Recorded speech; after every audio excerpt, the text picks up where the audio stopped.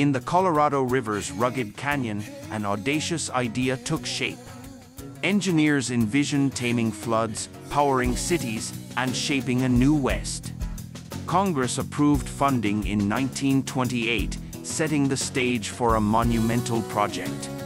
Designs blended emerging concrete technology with massive scale and precision. Surveyors scouted Black Canyon, where geology and logistics collided.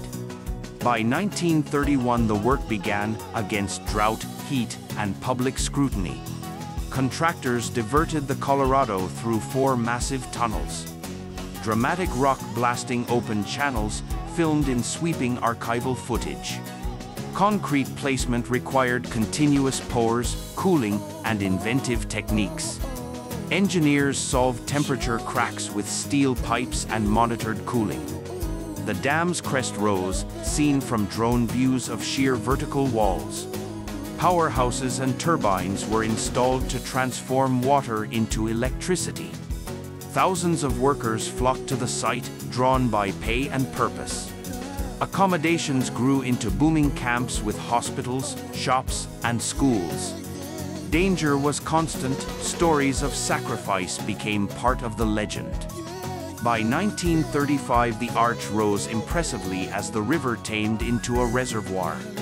Names like Hoover and Reeves marked meetings of politics and engineering.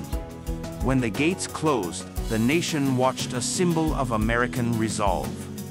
The reservoir, Lake Mead, reshaped desert ecology and spurred growth.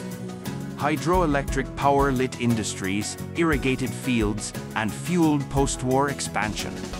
Yet debates about water rights and environmental cost continue to this day. Engineers still study Hoover for lessons in scale, risk, and innovation. Today, the dam stands as both monument and working infrastructure. Invention met infrastructure here, leaving a legacy carved in concrete.